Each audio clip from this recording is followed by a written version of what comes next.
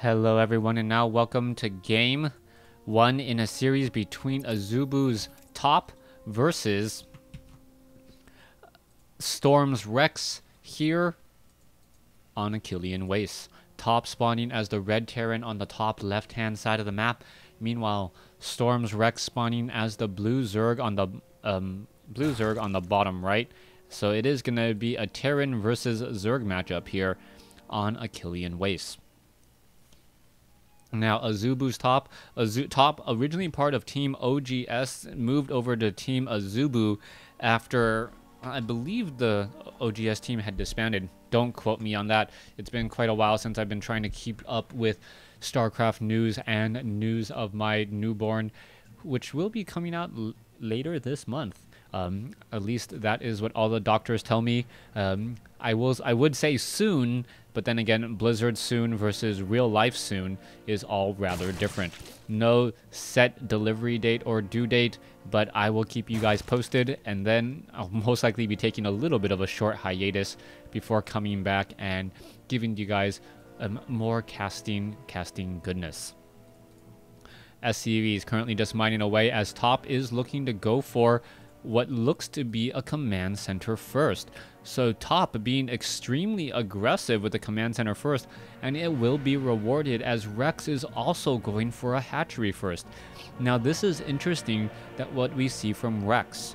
Rex is scouting out with these overlords, but not doing it in a direct pattern. He wants to make sure that the overlords can reach their locations safely without getting shot down by Marines. Now, little does he know that there are no Marines on the field yet, and there will not be any Marines, at least for the next 80 seconds, as it will take time for this barracks to be completed, followed up by the actual training of a Marine. Overlord now on the way, perhaps will park itself off over here to keep track of this geyser. Meanwhile, another Overlord can park itself off right here and then keep track of when this natural expansion will be taken. SCV now on the move out.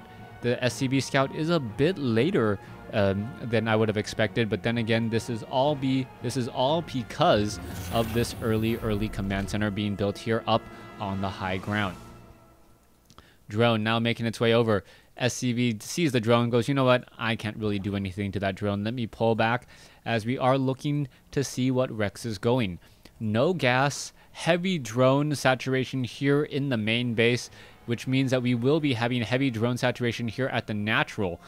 Also, the next few units coming out will determine whether a third base will be established or if we are going to be going into perhaps Zerglings or Roaches. Still no extractors though, as we are crossing nearly the 4-minute 30-second mark, and Rex just trying to take control of the field with a handful of Zerglings. Bunker is nearing completion. Orbital command should be lifting off and landing here as we are already going into a factory. And then, oh, are we perhaps going to be going into a reactor as well?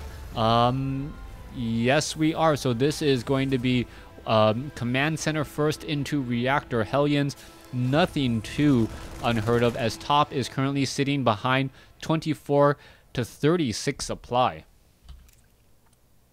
25 workers versus 20. Slight advantage for Rex, even though that there are mules in play. And now top, never one to give up an economic advantage, setting up a third command center. 3 command centers for top. This is going to be a fast 3 base for top compared to Rex's 2 base only right now, as drones are now making their way down to the low ground. What is this follow-up play going to be? That is the question. Not that many Marines. We are going into a tech lab on the factory, which normally means siege tanks at this point. And the siege tanks would actually surprise me just a bit. We haven't seen any indication of Hydralisk or Roaches. So why would he necessarily want siege tanks just in case he wants to defend anything here, which a lot of Marines could definitely do. Roaches are now being trained. You can see the third command center is already halfway done. Did the Overlord spot it? No, it has not, and that is still potentially game changing. So far, Rex thinking that he is ahead on bases. Little does he know his opponent already finishing up his command center will be able to upgrade that to an orbital command, doubly train up here at the natural expansion, and then when he finally feels safe, lift off and land with very good SCV saturation at his third base. Meanwhile, Rex and Top sitting at a 13 or 15 supply discrepancy. Engineering bays now coming in, and Top's timing on this attack, we should see a lot of barracks thrown down in addition to perhaps one starport, and then trying to get a lot more medevacs, or we could just see a straight up Marine siege tank push. That would be very, very effective. You can see that there's one siege tank and a factory and a barracks there. You do see a double refinery, and now taking up of the third base already. This is potentially huge, as Top hoping that the siege tank on the cliff here is more than enough to clean up any roaches and zerglings that try to run by. No level 1 weapons upgrades though, as the siege tanks are just pushed back here and should be able to take down any roaches if they try and test that front door. 3 bases to 3 are ready, as Top now looking to saturate his own third base, and he just wants the extra minerals. He could just call mules down over here at his third in order to make sure he doesn't mine out his main, but that doesn't seem to be his agenda at all. 65 supply as the roaches try to push their way in. One of them quickly destroyed, if not 2. 0 kills, yeah, 2 kills by that siege tank. Nice little bit of splash damage there, as the roaches now are in retreat.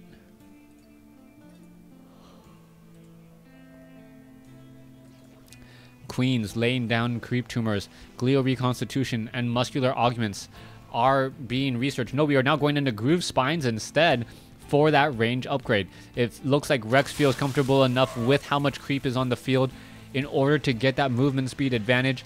You got to remember that the movement speed advantage on Hydralisk, not as fast as simply moving on creep. So Rex can save the resources, just spew creep all across the map, and then it will actually be better than the muscular augments. Here we go. Bunker, second bunker now coming into play. We can see Hydralisk being added here, and I'm not quite sure what the Hydralisks are quite for. Yes, I know they're there for DPS.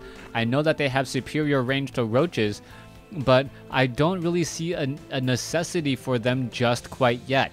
The Hydralisks are rather light units in that they cannot take that much damage. The roaches take 65 more points of damage, and I believe also have an additional point of armor,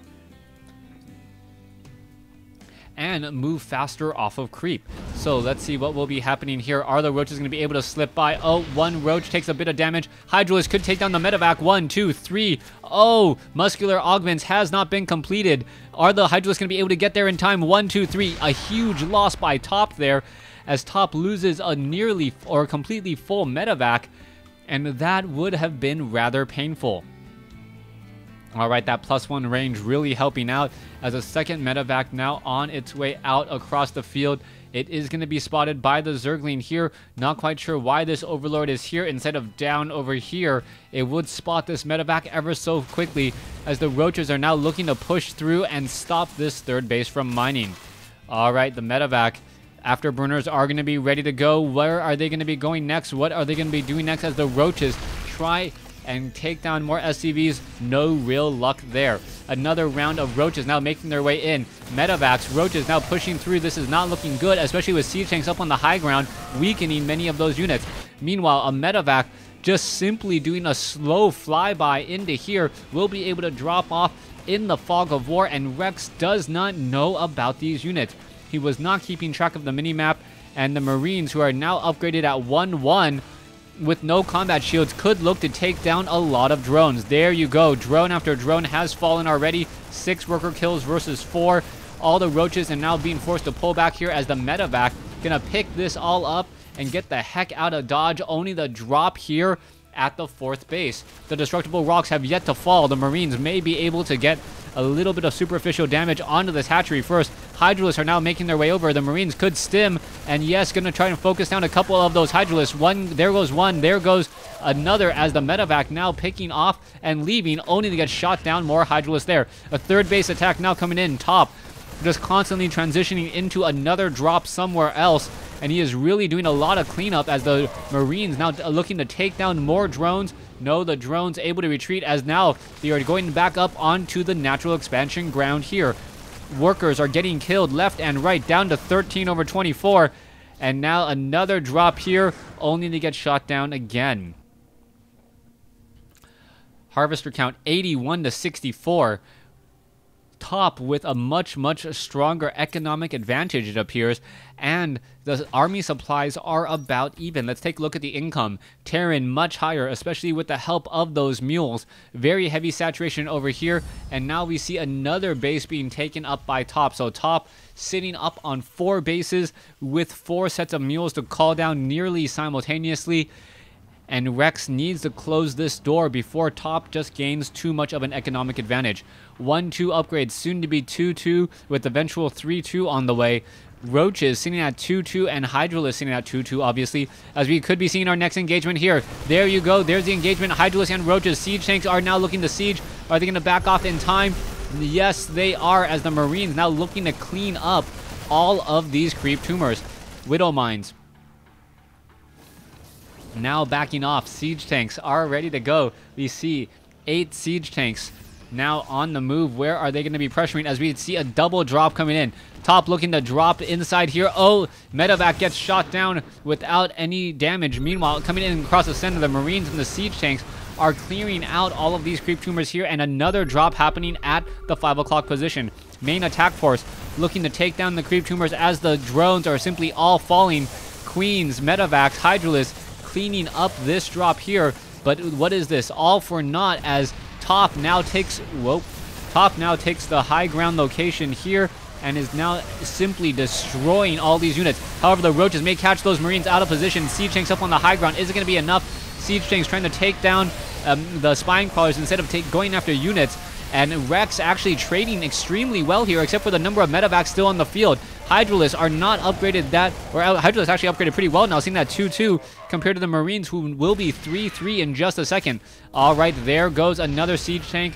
Down it goes. Both sides sitting at about even losses and about even supply. This is looking very scary for either of the players. It's going to really come down to position coming in the next fight, as Top, I would still have to give him a very small advantage over Rex right now, but Top is looking at least vulnerable in the upcoming fights. Here we go, Marines cleaning up more creep tumors over here at the 9 o'clock center location. Another drop now coming in, but it is intercepted and destroyed before any real damage is dealt. Marines now looking to hold the center location here. And what is going to be happening next? Top now taking a small supply advantage away. We are going to be getting up to 100 and maybe 20 or 130 supply in terms of army, as we now see an engagement. However, Rex fighting away from creep. The Roaches and the Hydralisks moving simply too slow, as the siege tanks able to defend this base here, and now with a planetary fortress. Marines and medevacs looking to push forward, hoping to catch something off over here. The Marines are upgraded 3-2. We are now going in the Terran building armor, the Neo Steel plating for an additional +2 armor, making planetary fortresses nearly indestructible from Zerglings, especially if SCVs are constantly repairing. What is this next engagement going to be? More and more Marines taking down multiple creep tumors. Infestors could land a fungal growth or two. Is it going to happen? 190 or 196 versus 200. Rex coming back strong, but another walk-in drop here. But Rex may have overreacted with too much of his army. Back down over here, you can see Overlord has gotten shot down here. And are we going to see perhaps more units fall? Transfusion's going to try and hit. Siege tanks are in position. You can see the siege tanks are going to be defending here, as the Hydra is now taking a bit of damage. More Marines now looking to come in. And all of these Marines on the far side of the rock still dealing a lot of damage. A beautiful fungal growth by Rex, but it may be all for naught though, as Top loses a whole bunch of Marines in just a matter of seconds. However, more reinforcements still looking to reinforce, as we see another fungal growth Oni, this time hitting 2 of those Marines, hitting more Marines there. And is it going to be enough? The Ultralists need to get up front. Infestors do not have enough for a fungal growth, as the Broodlings come swarming out of that hatchery. Roaches now trying to push their way out. Ultralists getting in some easy shots, taking down 1 siege tank, 2 siege, 3 siege tanks in a matter of seconds. But all the Ultralists now taken down, as we are now going into a much larger army by top. Rex is unable to reinforce, as top still has about a 7,000 resource bank. 7,000 resource bank, nearing maximum supply. Rex needs to land some beautiful fungal growth and catch top asleep at the wheel to even stand a chance any longer. 3-3 upgrades against 3-3, both sides. Even on upgrades, the only real loser is if you are a building in this game, as you will just get taken down very fast. Alright, Ultralisk now looking to get off some fungal growth. There we go again. Hydralisk now getting off some shots here. Siege tanks need to bring up the rear. It looks like they are going to be playing that game of leapfrog. Moving forward and covering each other. Fungal growth, no, infested Terrans instead. They all get taken down. And with that, I believe the GG will be coming in momentarily. There it is. Rex gives the GG. Azubu's top takes game 1 in this series. Thanks for watching. Thanks for listening.